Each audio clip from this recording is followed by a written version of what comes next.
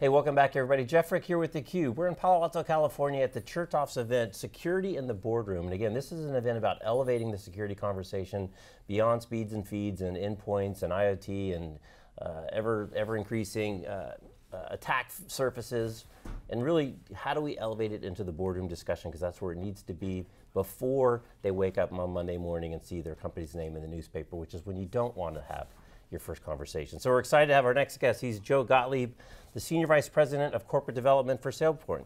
Joe, welcome. Thank you, good to be here, Jeff. Absolutely, so for people who aren't familiar with SailPoint, why don't you give us a quick overview? Sure, so SailPoint helps large enterprises control who has access to what. So at the end of the day, all the access that you need to do your job should fall into what your role is in the company and what projects you're working on, and for many companies that's not what is proactively being delivered. You're accumulating a set of things based upon who you ask, who you know, and a lot of sort of inadvertent accumulation of things that you might need or you might not need. So we help companies put that under lock and key and under control. Make sure that there's a process for who should approve your access. How can we empower you quickly when you start your job? How can we transfer you to a new role if you move jobs? And most importantly, oftentimes, how do we take away things very systematically when you leave the company? So that's what we do in a nutshell. So I would imagine before you get there, it's a hodgepodge of spreadsheets and Google Docs and you bet. All types of assorted, for the average large company, random things. This is a manual effort, and it is just not systematic, which it has to be. And right. What you have, when you don't have a systematic effort here, that's filtered by business approvals and workflow processes, is accumulated surface area that need not be available to the attackers. Right. We want to narrow that surface area by narrowing your access to only that's what's needed, and keep it pruned as you evolve with your role in the company. It seems like there's so much low-hanging fruit about just doing what you should be doing, doing it, and so many people don't apply patches, they don't systematically take people out of things when they leave the company. I mean, all these things that seem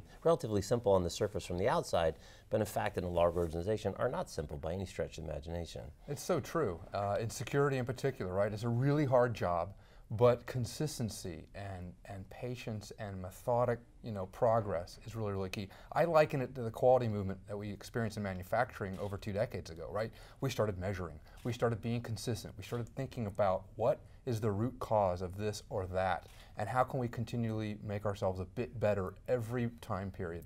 And so that's what some of the basics are all about, and governance is a big part of that. Okay, so you just got off a panel, and the event here's really focused about the boardroom conversation. So let's just jump into that. And you made an interesting conversation from the board about a portfolio approach, which is only natural since you're a corp dev guy, thinking of portfolio strategy. So how should they think about the portfolio? I haven't heard anyone kind of discuss their tools in a portfolio kind of strategy method. So let's zoom out on the context here, right? Boards are trying to provide governance. They need wisdom to provide governance. If they don't understand security at all, how can they be wise about it? So there's definitely a really, really strong push to get the board being more proactive about demanding the right levels of security and being shown the data that they can have for how security is being applied.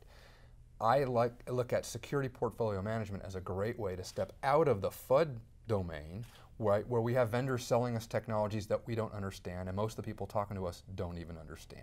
And into a domain where there's less of a bet on prevention, which we know isn't going to happen, and more of a bet on monitoring and response, governance, which is just going back to the source and making sure who people have the right access, and education, right? Helping end users understand what that phishing attack would look like, actually going through testing and really accumulating awareness of what to avoid, because we know that's the easiest way to get started. Every attack starts with a phishing attack that compromises an end user point, end station, and then moves laterally to the good stuff. So that portfolio view allows the board to start understanding how we're not making a bunch of hopeful bets on prevention that is elusive, and we're actually making some balanced bets around the pieces of the puzzle that we know can give us immediate returns, and we can measure against those returns. And then what about the scale of the bets? We've talked about this with a few of the other guests that came on, because again, kind of liken it to insurance. You need to have some. You could be probably overinsured, and there's not infinite resources. So there's always a yin and yang on how much do we invest, and then what came up in the kickoff this morning is, and then how do we measure success? Because obviously success would be no problems, but you probably need a much softer way to measure success. Yeah, it's very true. So this came up earlier in the discussion, and that is, you got to get the board thinking about a risk posture where there are trade-offs, right? And you can't ask them, you can't use FUD on the board. You're going to freak them out, right? You have to say, this is what I have to do to enable this business unit to operate at this velocity. And if they don't want that risk, here's the velocity that they ought to be operating within because we are less exposed at that velocity. And so translating it into these sorts of terms that the board understands in the world of business. They're well experienced in advising you on how to operate your business. They've thought about travel risks, they've thought about plant closure risks, and they've thought about employee lawsuit risks. Translate security into risks that they can also understand and then present your measurements and your investment trade-offs in that context. That's what the best practice appears to be. It's still really hard. And so here's the knock, right? You could have all that great thinking and still struggle because of the degree of difficulty here, and you just have to keep at it. Now, unfortunately, the CISO on the agenda at the board meeting was down towards the end of the day, and just before him was the CMO and the head of sales and operations, and they're like, we got to go, we got to go, we got to go. It's digital transformation. We got to go, we got to go, we got to go. Our competitors are going like crazy. Speed, speed, speed. Digital transformation. That's what you beat us up about last quarter. So, as people are trying to really evolve their companies, they're trying to move to a more digital platform. They're trying to innovate faster. They're trying to enable more people in the company to have access to the data and access to the tools so they can innovate faster. How does that then bang up when he sits down and the CISO stands up? So, digital transformation is an opportunity, right? To me, it's just code for reinventing business around customer engagement. For many companies that have direct relationships to their customers in a broad form, at least it's that for them. That means there's an investment elasticity opportunity. And so building security into that velocity we talked about, or the mode of digital transformation that you're going to deliver, is really, really key. So it's less about defending security as a horizontal utility that is generic and hard to place within the context of that digital transformation, that customer engagement, that velocity of business. It's that latter scenario. Actually, one of the folks on the panel that I was on, Debbie from PNC Bank, made a great point.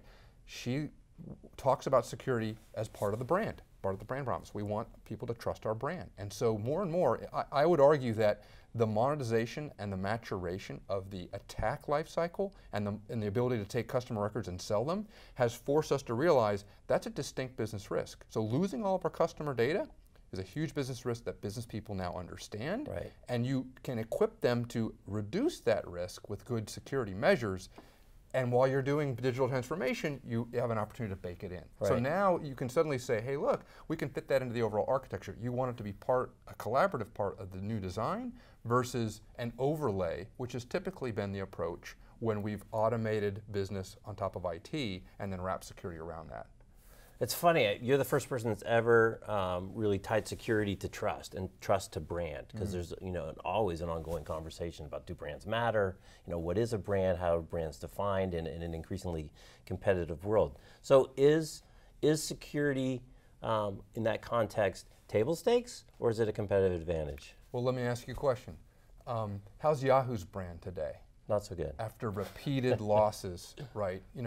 I could name plenty. And so the circumstance and the experience and our ability to absorb that experience, frankly, through a lot of reporting, has helped us to know what we're up against, right? And what are the downsides? And that's just education. And so I think that's the good part of FUD, right? When things are reported accurately and we understand that these things have happened, even if we learn a bit later, that's very necessary for us to say, this is what needs to be done. Just like anything else, right? When transportation evolved and we reinvented business at the speed of our new transportation options and the way we collaborate, that was an impact. We now have to continue to think about business as being more digital and has to be more secure.